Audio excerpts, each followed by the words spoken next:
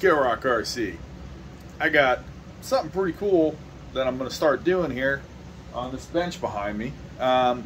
So we're going to check that out, and I'm going to kind of go over what we're going to do and how it's going to all kind of work here. So we got a battle of the trucks coming up here. Probably going to get done with this within a month. So let's go to the table and I'll show you what I got going on. Ta-da! K5 versus TRX4m. That's what we're doing. I've seen a lot of the videos going back and forth, and which one's better, which one's worse, and we're going to do this thing my way. And my way is we're going to do as identical upgrades as we can to both of these trucks. And I'm going to go over what we got for them.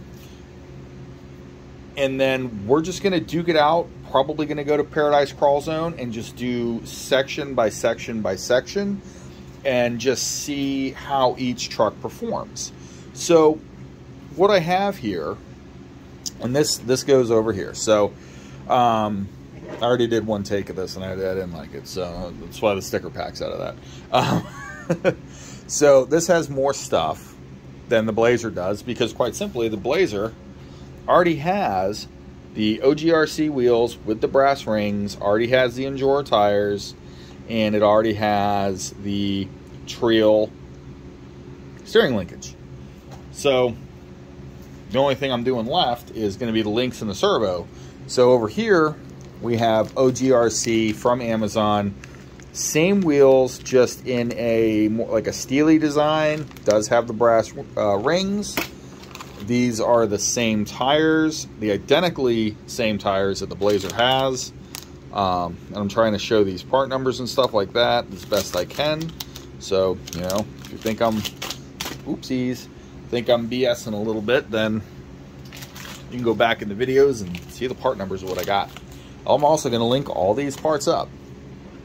So we got the Endura brass links. There you go. That's the ones we're using.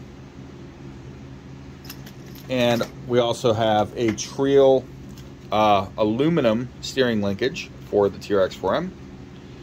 And there it is right there. For the K5, we went with Trail because they didn't have, either of these trucks really had an identical type of high clearance link. So I went Trail here, and I think I personally like the rounded links like these here, which is why I got them for the TRX4m. They didn't have any that I really found available. There may be some available for the FMS, but they only had the boxy style, which is Trail, which is fine. These are also brass like the Enduras. So for servos, we got identically the same. Like I said, I already did a take of this video. This one's still factory sealed. So these are from AGFRC. These are super similar to the Reefs 99 Micro. Not going to say they're made in the same plant or anything like that. I really do love Reefs products, but I do like to do things a little bit budget, and I did get these AGFRCs on Amazon for a good deal, and I will link them into the comments as well. Most likely on the build videos instead of right here, because this is just an announcement. So these do include a metal horn. That's right there. Both trucks will be getting that. And they're pretty, the specs on these, I'll show you. I mean, oop, there we go. I mean, that's pretty good. 7.5 kilogram, 104 ounce inch at 8.4. Now we're not running 8.4 yet, but the specs on this are pretty solid. Cordless, high voltage, cool little servos, and they are special editions, 2023. The designs are different, stuff like that. So with all that said, this is what we're doing. I've seen a lot of videos out there of the of a TRX4m versus FMS K5 Blazer, because for some reason out of the FCX24 chassis, this is the one everybody decided to choose to go up against the TRX4m. So as far as anything else, box stock, upgrade for upgrade is what we're doing. So this one's got oil shocks from the factory. This one did not. However, it does include the O-rings to make them oil shocks, oil-filled shocks, so they're going to stay like they are. They're going to have their oil in them because they are provided with the factory box. Another thing is on this, obviously we are portal axled, 2-speed, and the Bronco is a straight axle, single speed, so that's box for box right there. So I will be using the 2-speed if I need to use the 2-speed. If that gives it an advantage, it does, because it came with it from the factory. We're not adding speeds, adding portals, anything major. These aren't major modifications. These are links, servos, wheels, and tires, basically is what we're doing. And that's it, you know? So these are simple modifications that everybody could afford to do. Bolt-on stuff, box for box, truck for truck, done deal. So, you know, likewise, if the lower center of gravity and the longer wheelbase of the TRX4m does help it over the FMS, so be it. I'm not going to favor one truck over the other. We're going to go to Paradise Crawl Zone, and we're going to go, you know, line with one truck, line with the other truck, and then we're going to move along to another obstacle and another line, and we're going to do each thing in a row and just see how many attempts the truck makes, you know, how many attempts the truck takes to make the line, make the obstacle, how many times it flips, how well it does doing it, if I had to move it, hand of God, anything like that. So we're just kind of delve it out, and honestly, I'll probably just let you guys decide which one do you think is the king of the 18th scales. And I know, hold on, this is marketed as 24, but look at it. That's an 18th scale if I ever saw one. So with that said, we're not going to do the semantics and the nitpicky. So this is what we got. We're going to do both rigs the identical same way as best we can. Like I said, there's some differences in branding and stuff here and there, but overall, actually, it's the links. The links are the only difference.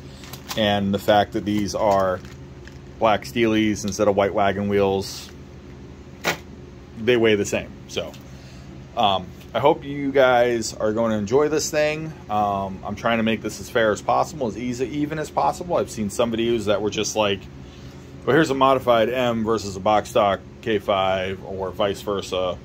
It's not really a comparison. So trying to make it as even as possible, compare both trucks, see which one we like. Mind you, the K5, stock motor, stock electronics. TRX4m, stock motor, stock electronics. Everything out of the box is how it is. These are the upgrades we're getting. Like I said, some of the stuff is already installed onto this, like the wheels, the tires, and it does have the Trio steering link already on there, and it's aluminum. Promise it is. This bumper, I'm going to leave on it. Want to know why? It came in the box. So it came with it. So that bumper stays. So with all that said, I hope everybody is going to enjoy this series. I'm probably going to do like, wheel and tire install video, and then I'll do like a link install video and a servo install video. So it'll be like 3 videos on the M, and then we've got 2 more videos on the K5.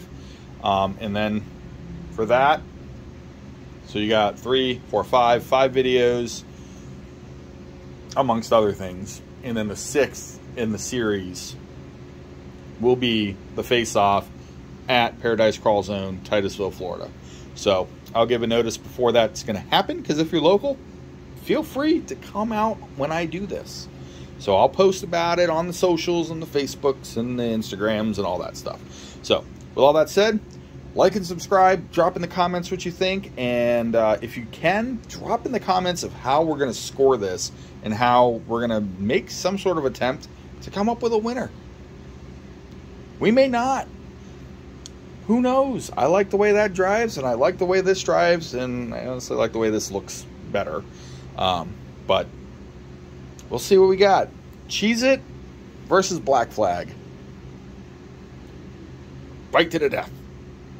Not really, but, you know. Anyway, drop in the comments, like and subscribe, all that fun stuff. Get out there, get dirty with some RCs. Until next time, take it easy.